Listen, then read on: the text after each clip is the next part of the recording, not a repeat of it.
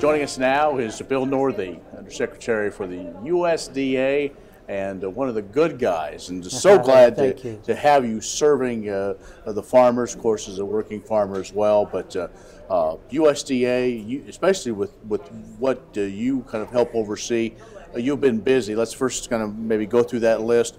Top of the mind of farmers is Mark Facilitation. The next tranche looks like it is in the queue as we speak. It is.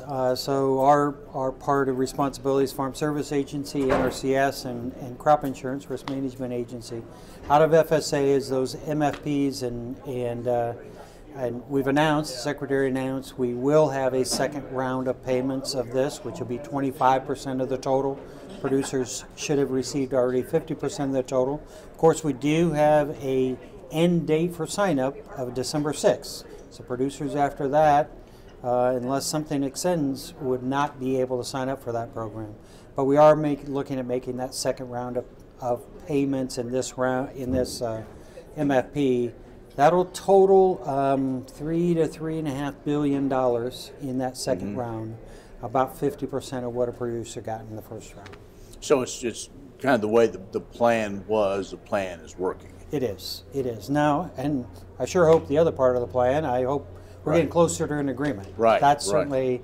This is to bridge to that next agreement where we not only get those markets back, soybeans and pork, and cotton, but we also get those new markets that we need as well. You have also working with those who were faced with challenge because of prevent planning and just because of delays, delaying crop insurance premium payments to get some of these things ironed out.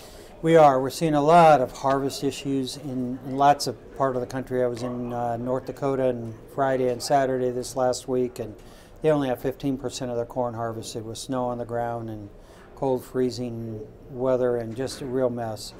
So we had delayed the due date of those premiums, those crop insurance premiums, from October 1 to December 1. We're now delaying that another 60 days to February 1.